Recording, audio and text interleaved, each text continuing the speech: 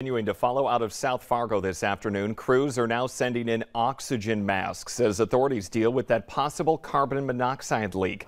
We do have a live stream of that situation, a video of it on our VNL Facebook page right now. Go there, like it. You can see what's happening as we speak, and stay with us throughout the day as we follow this breaking story. Coming up here on Valley News Live at noon, it's generally a time to be holly and jolly, but for some it's just the opposite. We have tips on how to reduce your stress this holiday season.